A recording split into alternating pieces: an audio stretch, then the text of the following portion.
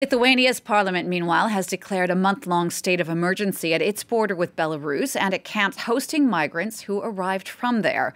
Speaking to France 24, Lithuania's foreign minister says the government stands by the move that will let border guards use, quote, proportional physical violence to prevent migrants entering the country from Belarus.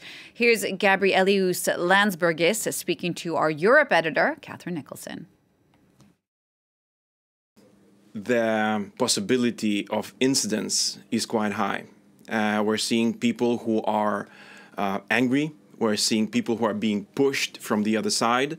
We're seeing that Belarusian authorities are using dogs and other instruments in order to mobilize the groups and then force them into a huge border crossing.